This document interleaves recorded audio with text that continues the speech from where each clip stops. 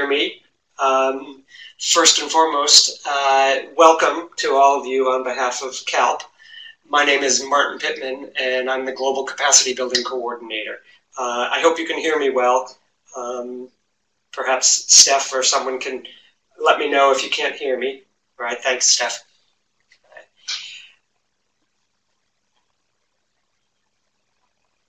Great, thank you. We appreciate that you've taken the time from your duties to participate in this webinar, and we hope that our presentation and discussion will foster among you the same enthusiasm that we have for the new materials and for the impending rollout in the field. As you know, CaLP has been in a phase of strategizing, planning, and preparation during the last year. And for the capacity building team, that has culminated in an updated strategy and a range of new modules and courses. I'd like to acknowledge the hard work of the capacity building team, of the leadership within CaLP, and the contributions of a wide range of the community of practice. Specifically, too, the core materials that we will discuss were developed by teams from REDR and the Fritz Institute in close conjunction with CaLP. The materials have benefited from review and input from members of the TAG and from pilot workshops, including 3 hosted by the Lebanon CAF Consortium.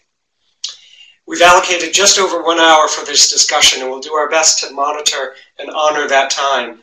Both Steph Roberson, CaLP's technical team project manager, and I will be presenting, and benefiting from the support of Giselle Miguin, the digital communications officer. We invite you to submit questions and comments in the chat box as we go along, and we'll aim to respond within our presentations when feasible or during the question portion of the discussion. You may also opt to raise your hand if appropriate. Lastly, to limit background noise and perhaps to improve the connection, I ask that you mute your microphone when not speaking. Thanks. Without further ado then, allow me to present the agenda for our time together. As you can see, there's 6 sections.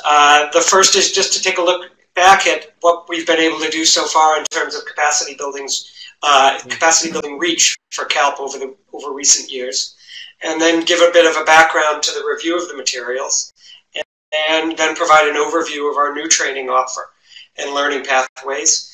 Then move into a bit more of the logistics and setup for training delivery and rollout, and then to give an overview of a new learning management system which will greatly enhance access to our capacity building materials. And then finally, of course, to give some time for questions and a bit of discussion. So at this point, I'll hand it over to Steph to talk a little about how we've been able to have some reach thus far.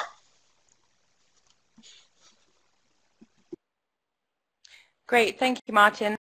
Can I just check if people can hear me? There's a little, at the top, you should have a little button with a picture of a man raising his hand.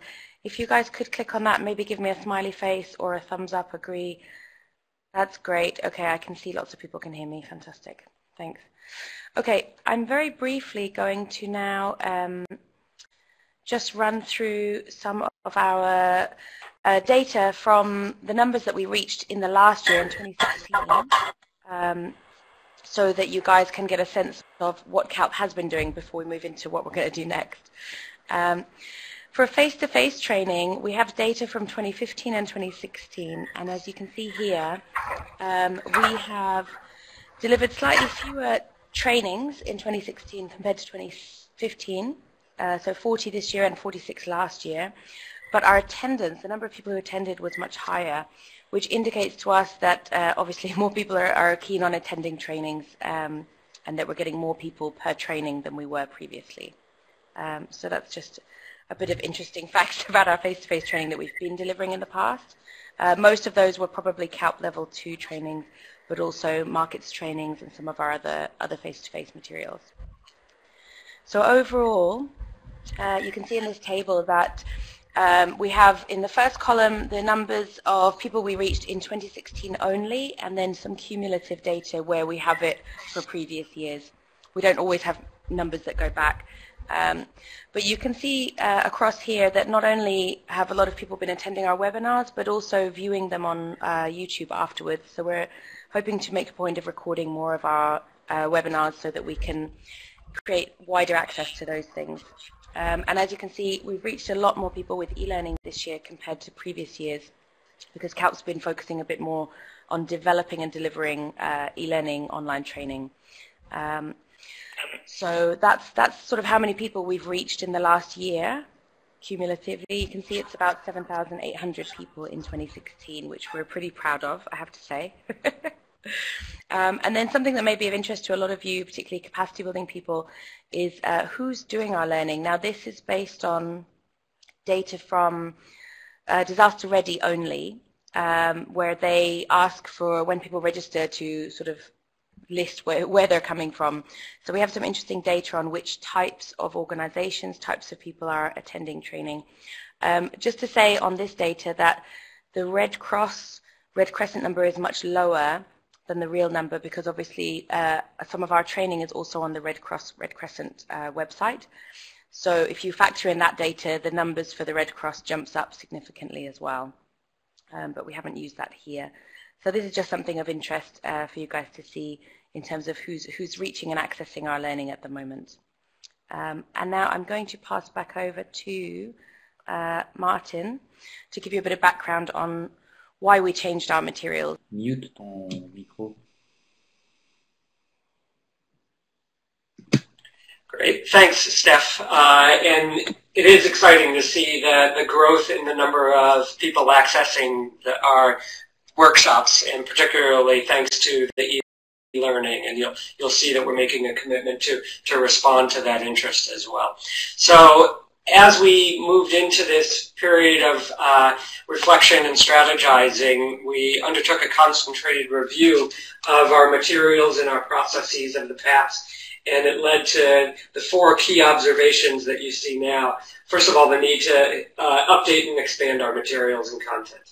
The importance of acknowledging and targeting different roles within cash transfer programming to be sure that people who have particular responsibilities are supported in ways that really respond to those responsibilities, rather than simply being an overarching form of capacity building. Third, the importance of going beyond just individual capacity building and thinking about what's institutional capacity, and how can organizations strengthen their organizational ability to deliver cash transfer programming. And then, of course, similar to the observation about e-learning, the needs to diversify the means of practitioners to access capacity building opportunities. So how have those played themselves out in terms of our new work and moving forward? First, our strategy is predicated on a capacity building theory of change and competence framework, and I'll show those in just a moment. And then we've also been revising our standard training package, and we now identify 3 different practitioner groups. People from strategic personnel such as decision makers and planners, technical people involved in program design and monitoring, and then lastly, operations people focused particularly on implementation. We've also been in the process of developing a range of specialized courses to complement our standard training package for individuals. We have articulated a learning pathway that guides practitioners through a series of capacity building opportunities. Additionally, we've developed tools and processes to help organizations improve their capacity to design and deliver quality cash transfer programming. And then, of course, we're investing in e-learning opportunities. Here's the capacity building theory of change, and I'll not spend a lot of time on this because, as you can see, there's an email address on CaLP's website where you can take a look at the theory of change, and Steph has just put that into the chat box for you to click on. But in essence, we have articulated an overall outcome at the top of the theory of change, and then identified a series of inputs that ultimately inform our activities, leading to short-term outcomes and long-term outcomes that contribute to the overall outcome. So we encourage you to take a look at that and to know that the capacity building strategy and activities are really based on that theory of change. Next is the competence framework. This is showing just one page of a competence framework to give you a sense of the structure of it. And again, that's available on CaLP's website as well. I think Steph is going to put a link in there for you to see as well. There are a range of areas. You can see there, number one is the core humanitarian principles, and within that sector, there are, not sector, an area, there are 3 competence areas: humanitarian context, humanitarian principles and standards, beneficiary accountability, and community participation. And then the next column you'll see is essential competence. Basically what we do there is we articulate, well, what's the essential skills that everybody involved in cash transfer programming needs within that competence area. So there's some bullets identified there. The remaining 3 columns are those 3 practitioner groups that I just mentioned before of operations, technical, and strategic. And what those boxes do is it says, okay, if someone works in operations, are there any additional competences that they need above those essential competencies in terms of delivering cash transfer programming? And that's what those columns are for. In this competence area, there aren't significant differences, but as you would look through, you would see that there are areas where particular practitioner groups have skills that necessary skills that perhaps the other ones do not have. Again, I'd encourage you to take a look at that through the CaLP website and let us know if you have any questions or advice. I think what we can do now is switch back. I think Steph is going to take this to give a bit of the, oh no, I'm sorry, I think I will do this. To share a little bit of the structure of our capacity building strategy. As I showed before in the theory of change, we've articulated the outcome at the top of the screen. And then we have, I'll focus on the 2 columns on the right in the blue. We divide our capacity building work into 2 components. The first is the individual capacity building, and the second is strengthening institutional capacity. We also refer to that as institutionalization. Perhaps many of you have heard that.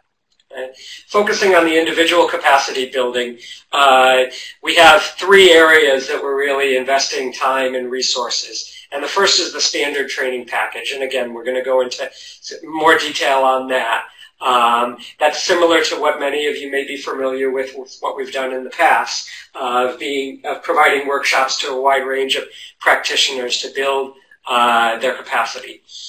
We are also in the process of developing a focused building individual expertise program for practitioners that really want to go deeper into developing comprehensive skills related to CTP. And that program is being designed in collaboration with CashCap, with whom CaLP has carried out a pilot over the last year. So we're in discussion of the design of that program at this point. And then we offer online and self-directed learnings in ways that we haven't in the past. Right? So that focuses on our areas of individual capacity building. Within institutionalization, we have 3 areas. The first is that we've developed a tool called the Organizational Capacity Assessment Tool, the OCAT is what we call it now. It's possible that you'll be hearing about that with a new name. We're considering revising the name. But in any case, that's a tool that allows organizations to self-assess where they are in terms of areas that would enhance their ability to design and deliver quality cash transfer programming.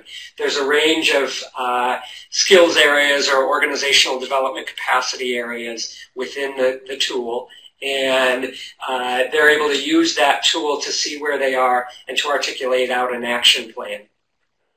The Strengthening Institutional Capacity Program is really the process that we encourage organizations to go through to use the OCAT in a very deep way of developing an action plan and actually considering ways of allocating resources that are going to truly make a difference in terms of cash transfer programming. It might be to update some standard operating procedures of an organization. It might be related to further training for some of the staff members. It might be creating new positions or creating advocacy, things along those lines.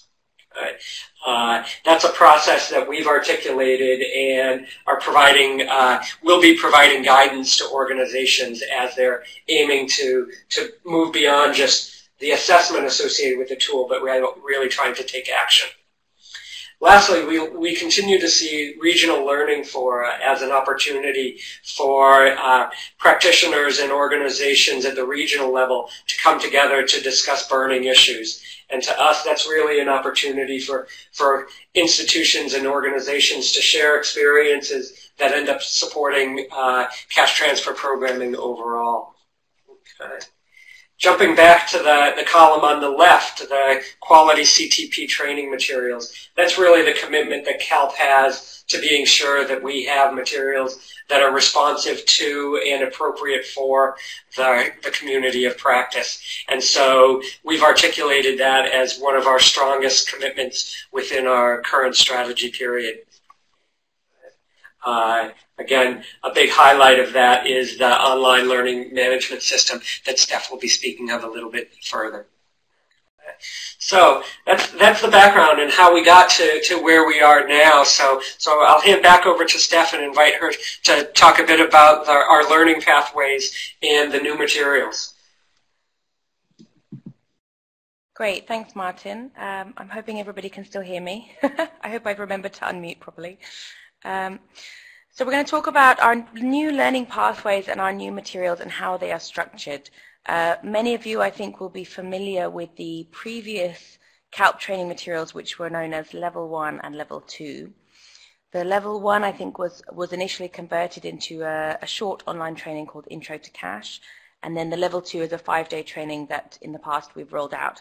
So these new materials that we're presenting to you will effectively be replacing those older materials. So these are an update, but also a bit of a restructure of those materials. We've got this great diagram which tries to outline how we've structured and created and moved these materials forward. So in column 1, you'll see two things there. There's the fundamentals and introduction to market analysis.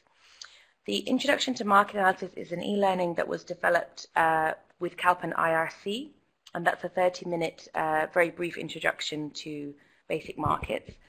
And then the fundamentals course, this is, we have it as a 1-day face-to-face training. We're also in the process of converting it into an e-learning. So we hope once that's converted into an e-learning, it will be open access to all, and it will replace the previous Intro to Cash course that was available online. So both of those are publicly available, they're free, they're online, and anybody can do them effectively. In column 2, this is really our core skills on cash package, and these trainings have been designed to, those 3 there that you can see are designed to replace the previous CaLP Level 2. As Martin explained, we found that the Level 2 was no longer suitable because it didn't target different audiences. So we have designed these packages around our competence framework and the articulation of those 3 participant groups, which is planning and decision making, which is more strategic senior management level. And that course is currently a 2-day face-to-face course.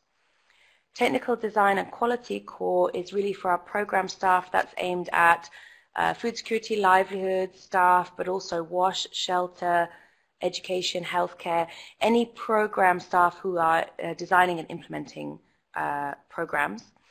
And then the operations core, which has been designed in conjunction with the Fritz Institute and is based on largely finance and logistics, but also with some elements of IT and security. So those are the types of audiences that those cash trainings have been designed for. The technical and the operations core are both currently 5-day trainings, and the planning and decision-making core is a 2-day training. So at the moment, all 3 of those packages are face-to-face only. And in order to access one of those core packages, the courses in column 1 will act as a prerequisite. So in future, instead of applying for a CaLP Level 2 course, people might apply for any one of those 3 core courses, and we would ask that they have done the fundamentals and the introduction to markets as a prerequisite. The reason for that is it allows us to level off the amount of knowledge that we have in the room. We often find when delivering face-to-face training, there's a mix of knowledge and skills in the room, and it can be quite difficult to tailor a training for that group, with some people having quite a bit of knowledge and other people completely new. So those 2 prerequisite courses will enable us to ensure that everybody starts the core with a basic level of knowledge. Now, we're aware that obviously some people might need to do a core course who already have quite a higher level of skills and experience and don't want or need to sit through several hours of e-learning. So what we're planning to do is to have a test out option. So if somebody wants to apply for a core course, but they don't feel that they need to do the fundamentals, they could take a test. And if they score a particular score or higher, they would be then allowed to move forward and apply for the core. If their score is too low, we would then make them go back and actually do the course to really check that they've understood that knowledge in that course. So that's how we're envisaging those 2 interlinking and working with each other. Under column 3, you'll see the practical application exercises. That's something that we're drafting and developing at the moment, so they're not currently available. The idea of those exercises is that they would largely be self-study or self-taught. So they might be online exercises that you work through by yourself. They might be printed case studies that you would read through with workbooks. There could be a number of exercises in there. The purpose of column 3 there is not to present new learning or new information, but to allow people to practice the skills that they learnt in modules 1 and 2. So that is a space to allow people to then go into a scenario and practice their skills, make decisions, be given a context and a situation, and be asked, okay, what do you do here? How will you handle this? And so that's really what this practical application section is all about. Modules 1, 2, and 3 make up, as you can see in this diagram, CaLP's new standard package. So people don't have to work through the whole package. You can just access the fundamentals or the online training. You can jump straight to the practical exercises. However, if you want a more structured approach to your learning, you could follow a pathway, which means that you could do these things in order as part of a learning approach and a pathway approach. So there'll be a bit more information on that when we launch our actual learning pathways online a bit later on, but this gives you a sense of the types of courses you might be able to do or how you could access them. And in the final column, column 4, we have our specialized modules. Those sit separately outside of the standard package. Specialized modules are really advanced courses that will cover a range of technical topics. And those courses can be done standalone. You don't have to have done a standard package in order to do those. You can access them at any time, but some of those courses may require a certain amount of knowledge. So to give you some examples, we have a markets tools assessment training, which is currently a 5-day face-to-face training. In order to access that training, you would not necessarily need to have done a full technical core or any of our core courses, but you might need to have done the introduction to markets online. You may need to have done the fundamentals that might help with that course. Similarly, we have a couple of online courses we're developing now, which are on CTP and social protection. And that's a very advanced technical topic. So we have made an assumption that people who want to take that course have a basic knowledge of how cash programs work before trying to attempt integrating that into a social protection scheme. So some of these courses will clearly state from the get-go whether or not you need knowledge preceding doing that course. And thank you. Martin has just put a link down there to our course catalogue. You can read all of the courses on that page and link to, for each of those courses, you can find out the learning objectives, who's it targeting, who's the course for, and whether it's online or face-to-face, and how you can access that. Martin, can I just ask, did I forget to cover anything on the learning pathways before we move on?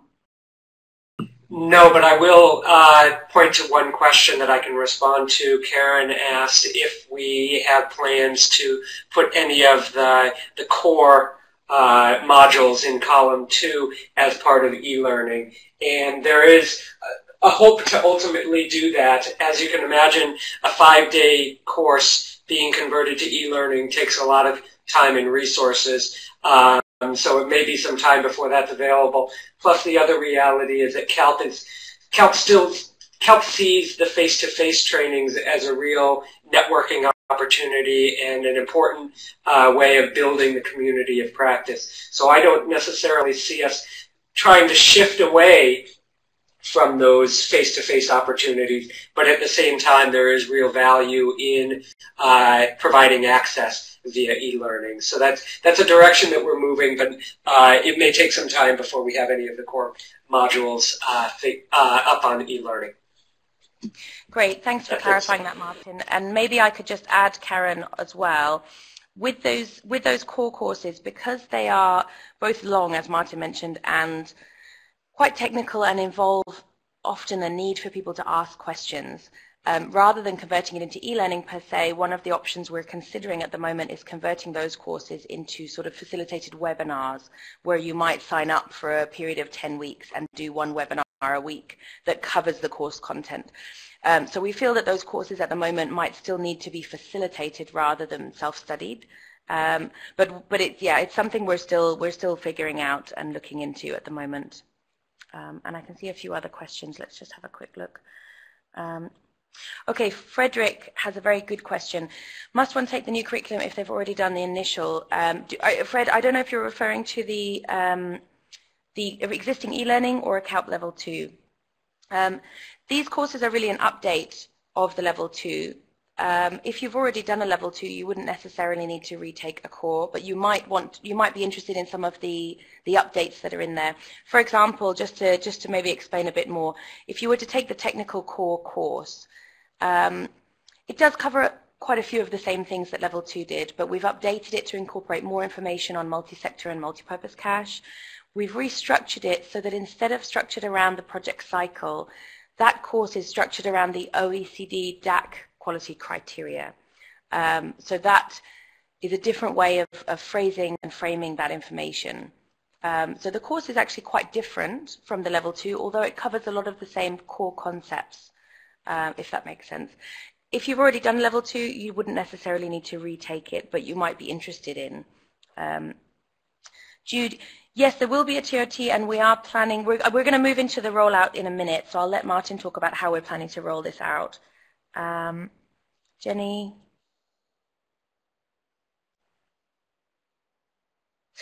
Yes, we're going to talk about how we're going to roll out these materials and who will have access to them shortly. So let me just jump to, sorry, just reading the questions now.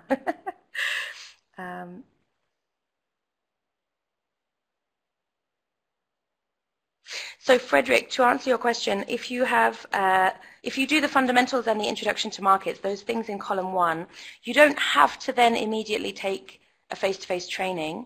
You could then easily access our specialized courses or other online options. So the learning pathways are optional. They're not, you wouldn't be forced. But in order to access the technical, the module 2 core courses there in that second column, you would need to have either done the 2 prerequisites or taken the test as an alternative to that. I hope that's clear.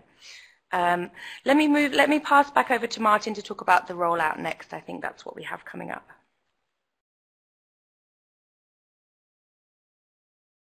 Steph, and thanks for all the questions. Go ahead and keep them coming, and we'll try to be responding as we go or at the end of the presentation.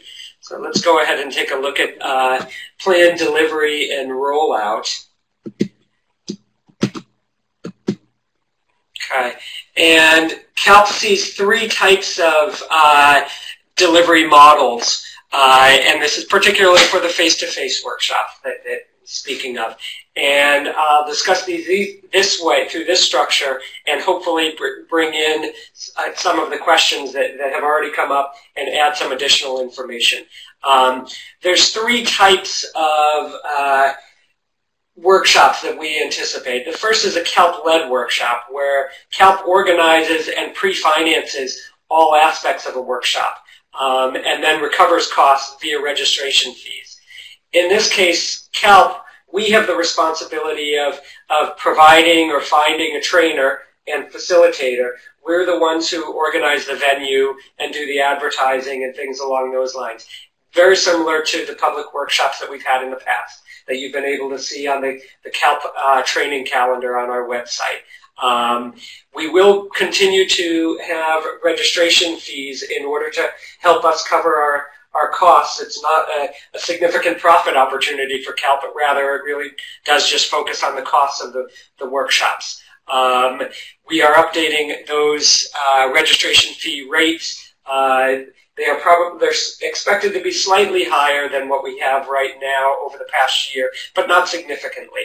And so we hope to still be responsive to the community of practice in terms of costs. A CaLP affiliated workshop is one where it's organized and financed by an external entity, such as a CaLP member organization or perhaps a training partner organization.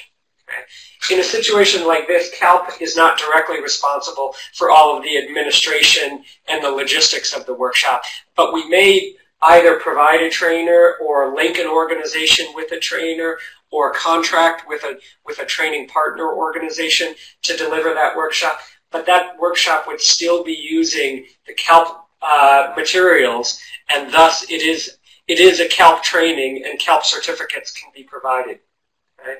Let me speak a little bit about a couple of things that I've mentioned there, the idea of a roster trainer and training partner organizations.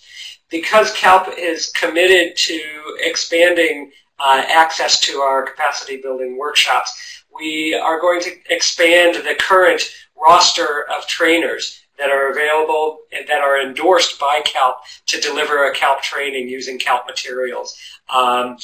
We are in the process of making plans for, well, we will be holding a training of trainers for CaLP personnel as well as members of the roster of trainers in early February, so that after that we'll be ready to roll out CaLP-endorsed workshops just after that. A training partner organization might be an organization that we would actually be contracting with, having a licensing agreement that could then deliver CaLP trainings alongside its other packages. Different organizations that are offering courses related to the humanitarian sector may be interested in delivering CaLP workshops as well. So if their trainers are also trained, then they may be licensed to access CaLP materials in order to use those. So that would be another way that a CaLP affiliated training could be delivered. All right. Lastly, just to clarify what we consider to be sort of non-CaLP training workshops. And those are workshops that are implemented independently from CaLP, even if they're using CaLP materials, but they're typically delivered neither by CaLP staff nor a roster trainer. Or oftentimes that might be when an organization takes CaLP materials and makes significant adaptations to them, such that they've moved away from at least the template of CaLP, the CaLP materials, in which case then CaLP isn't necessarily comfortable to endorse those materials as CaLP materials, and in which case, while we might request acknowledgement of the source of the materials, we would not necessarily feel comfortable allowing the distribution of CaLP certificates with that type of a workshop.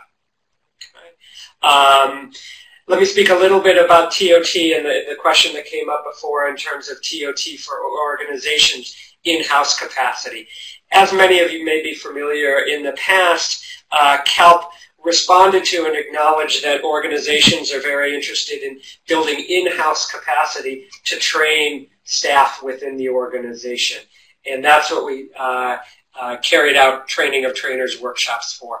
We will do that in the future. Right now, as we're trying to expand our reach, the focus of our TOT activities is on CaLP staff, the roster trainers, and training partner organizations.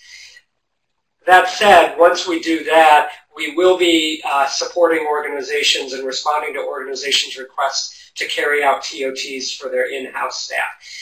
That type of TOT is particularly focused towards CaLP member organizations, but it doesn't necessarily need to be CaLP member organizations as well. And they will have access then to the materials. Once those training of trainers have happened, they'll have access to training materials for delivery as well. Again, within the sort of framework of adaptation, limits on adaptation. The term that we use is contextualization, is something that we are comfortable with. Often that has to do with country contextualization or language contextualization, photographs, things along those lines of the materials. But adaptations that might move us away from the heart of the materials are things that we will be monitoring a little bit more. So that's the general rollout delivery mechanisms. As I mentioned, we're in the process of finalizing the training of trainers that will be happening in February, which means we'll be ready to actually be rolling out workshops and the delivery of these materials in the coming months. We'll be doing those in two different ways. One is for CaLP to be scheduling public open access workshops, as we've done in the past. And the second is to be responding to particular requests from organizations, but now using the new materials rather than the level 2 materials that have been the core for those types of responses so far. In some cases, we will be working with organizations to connect them with roster trainers rather than CaLP doing the delivery, but in other cases, we will be doing the delivery ourselves. So we encourage you to be in touch with the regional office within your region to express interest and priority in terms of training needs. And you'll see at the end of our presentation today, we have a link to an open survey that's been out for about a week and a half that I hope that many of you have had a chance to see and complete. That gives us an idea of what priorities you might all have for scheduling some of our rollout activities. Okay. Let me check and see if there's any questions, or Steph, you might step in if there's any questions that I could need to respond to. Yes, Martin, while you're reading the questions, maybe I could just add one thing, which is that because it will take us a while to translate these new materials into French and or other languages, the likelihood is for 2017 we'll start to roll out the new materials in our English-speaking countries, but for West Africa in particular, you may continue to see level 2 advertised, at least for the first part of this year, while we're translating the new materials. So just to be clear, although we are starting now from February to start rolling out our new materials most of the time, you will still see occasionally level 2s being advertised while we're waiting for the translations to catch up. And maybe, Martin, then I'll hand back over to you for some more questions. Okay, thanks, Steph. I'm actually having a little bit of trouble scrolling. Aha, there we go. Okay. I see there was a question about training of trainers. If you've gone through a training of trainers in the past with the old materials, we would still like to include you in a training of trainers for the new materials before we're comfortable handing over the materials. As Steph noted, there's not only updates in content, but especially with the technical, there's a new presentation structure, and obviously the operations material is a new approach as well, so we would like to have our trainers be trained in that. I'm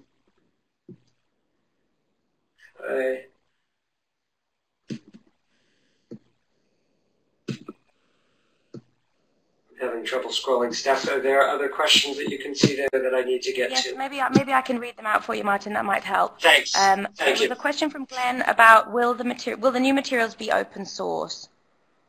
Yeah. At this point, we are committed to making our materials as open as possible.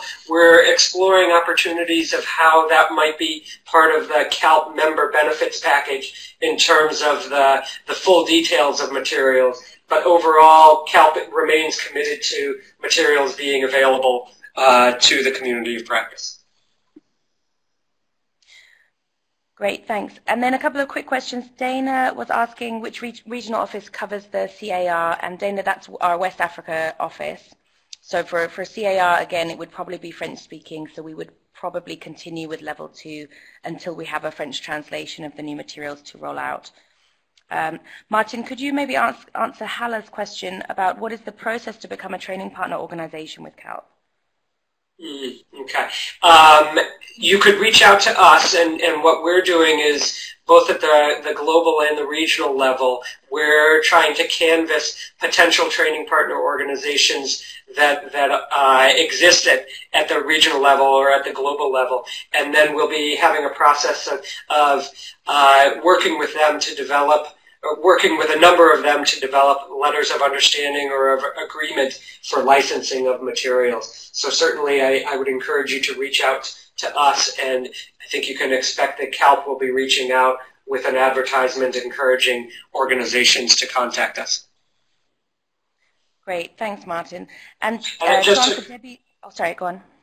Just to add on to that, again, to reiterate the idea that the trainers that would be used by a training partner organization would also need to participate in a TOT.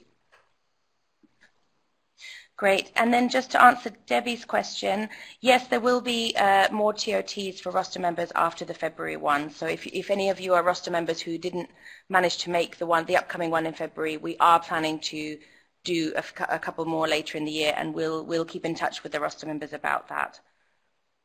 Right. And we're hoping to do the TOTs perhaps at regional level rather than just at global level. Yeah. And then there's a final question from Frederick on market analysis, I think. Are you able to see that one, Martin? No, I'm not. Let me see if I can scroll. I'll read it out. In case an organization wishes to train its internal staff on market analysis, how should they go about this?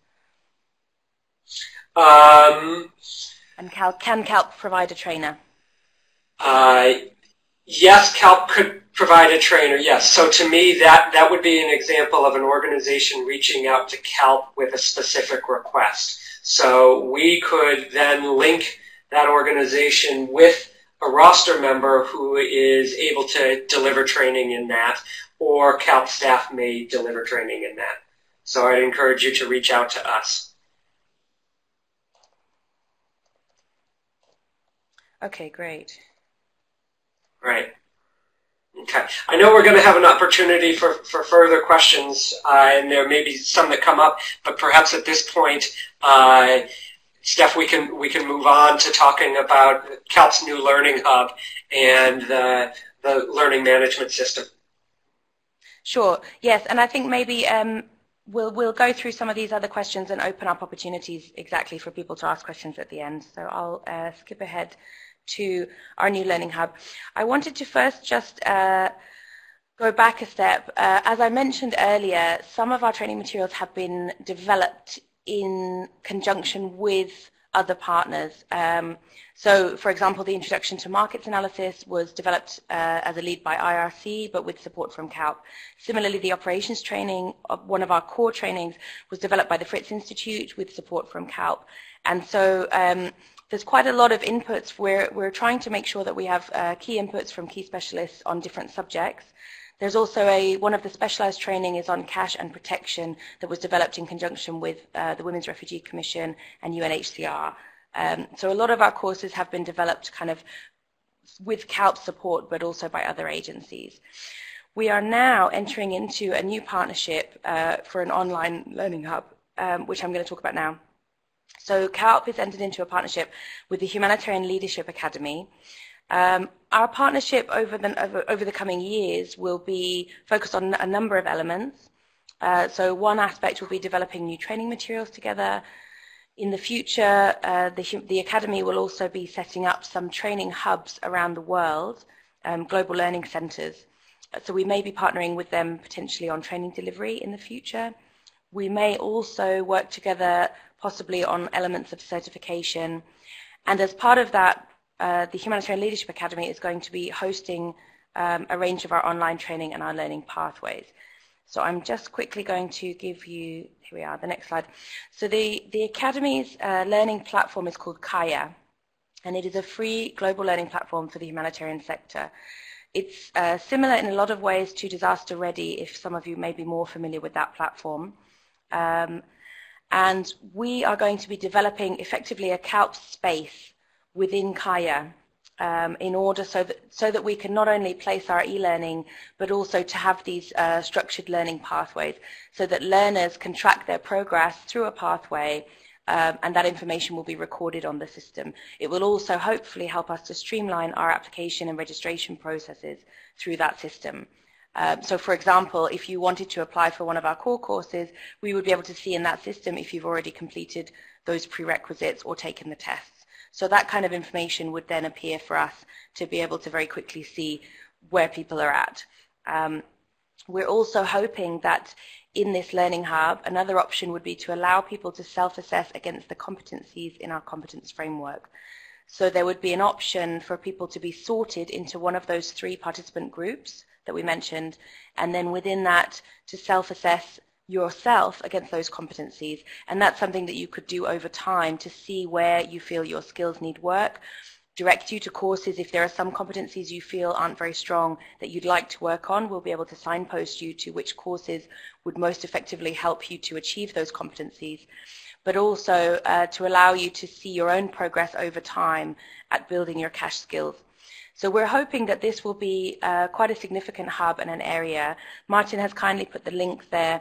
Although CaLP Space is not available yet, we plan to do a big launch of this space in June 2017, so in the next 6 months.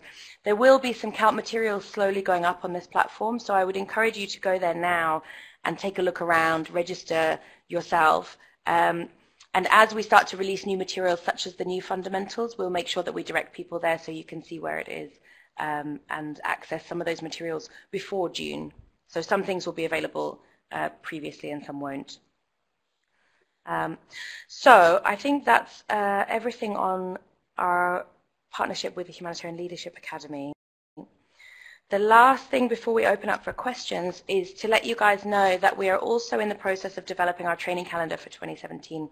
So what this means is that we'd like to invite anyone and everyone around the world to fill in our survey, either in English or in French, and I'll ask Martin to add the links in the chat box for that. This is going to help us prioritize where we need to deliver our training this year so that we can see if there's a lot of requests coming, for example, from the CAR or from a particular country. We'll try to prioritize that training, but also to see which of our specialized trainings people are most interested in so we can prioritize our time and the time of our roster members as well. So I would really encourage you to fill in that survey. It will help us to see where training is needed and which training courses are most in demand right now so that we can plan a training calendar for delivery and rollout of 2017 that hopefully meets your needs as best we can. And again, the link we shared previously relating to our course catalogue, if you go onto the website, you'll see a list of all of our courses, and let me just put the link up. You'll be able to see all of our courses here and short descriptions of what they're all about. So that should help you to see the range of new materials CaLP now has on offer. Oh, thanks, that's great. So Martin's just posted the link to the English survey and the French one. And so I think that brings us to the end. Let's open up the space for questions because I'm aware there were quite a lot of questions. And I'll maybe ask Giselle, would you be able to enable people's microphones in case people would like to ask questions, or otherwise please type your questions into the chat box and we'll try to answer them as much as we can. Martin, is there anything else you'd like to add before we hand over for questions? No, thanks. I'd like to invite people to speak or, as you say, to contribute via the chat.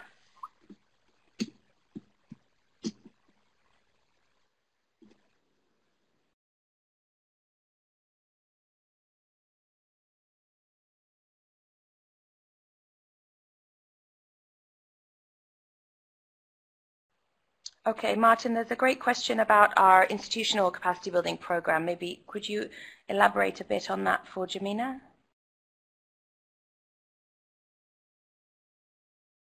So the strengthening institutional capacity building program is really a means of going beyond just the use of the organizational capacity assessment tool. And what we do there is we've articulated out a whole process of facilitating the use of that tool, which means adapting the tool to the organization. It means gathering data for the organization to take a look at itself, and then it's convening a meeting to analyze that data and think about, well, what does that mean for our organization in terms of where we are and where we want to be?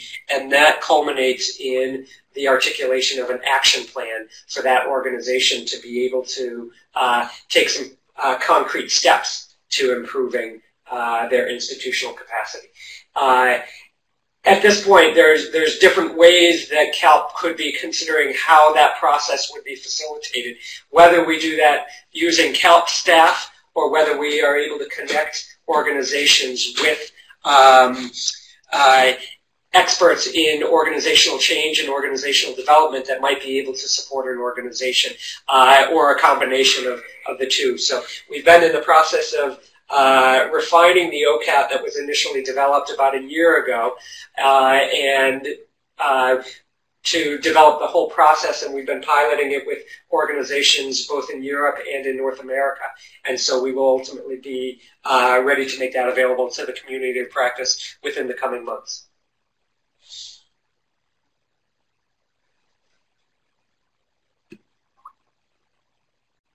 Martin, I'm just going to respond maybe to Nicholas's question about the Middle Eastern office. So Nicholas is asking, when do we expect this to be functional and start hosting trainings? We are hoping to start planning some trainings extremely soon in the Middle East. We have not yet posted anything onto our website, but we should be planning and arranging rollout for the Middle East very soon, and I would anticipate that we would be able to start delivering training from possibly March or April. We hope. We do have an on our website. We do have an interim regional representative that is now based in Amman that is helping to get things started for us there. Great.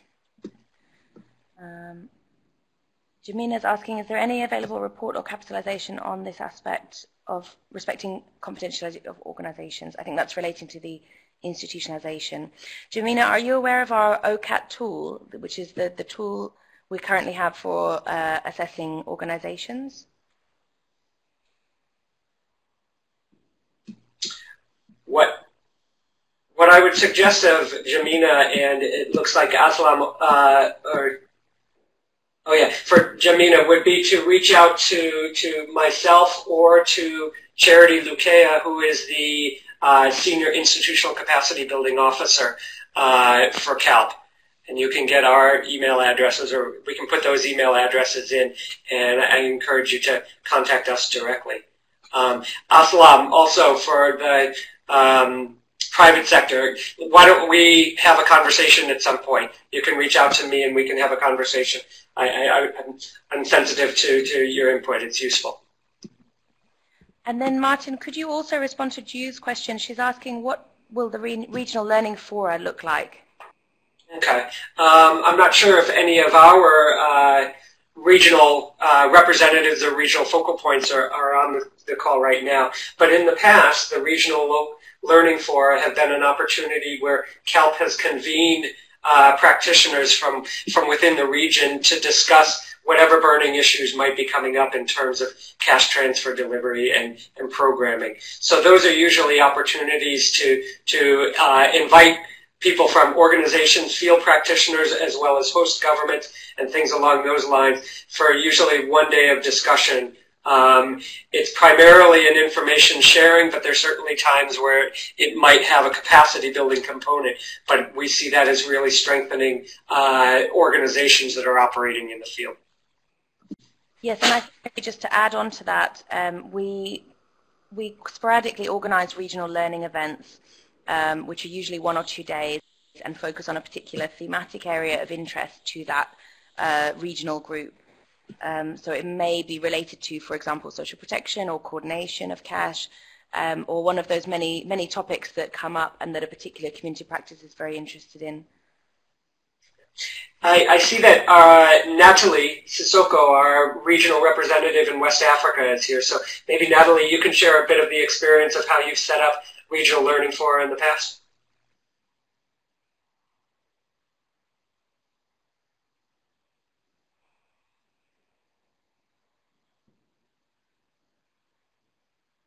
Is Natalie's mic on? Natalie has her microphone enabled. I think there's been some problems with some of the participants enabling their mics. So that may be something that we could continue the discussion later. Right. I see that it's approaching 9 o'clock and we want to be open. Are there any other questions?